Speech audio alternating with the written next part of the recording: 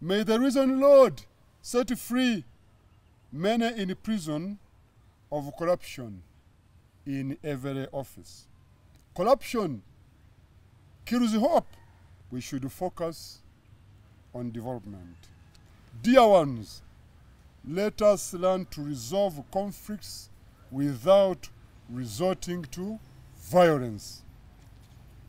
To parents, this also means that husbands and wives need to stop fighting each other, exchanging angry, hateful words and blows before your children. This definitely traumatizes them. Children learn more by what they see their parents do than what their parents tell them.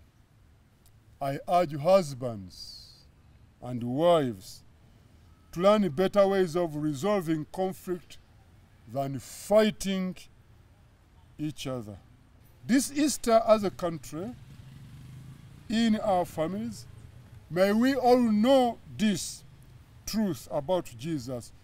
Because he lives, we can face tomorrow. Have a blessed Easter. In the name of the Father, the Son, and the Holy Spirit.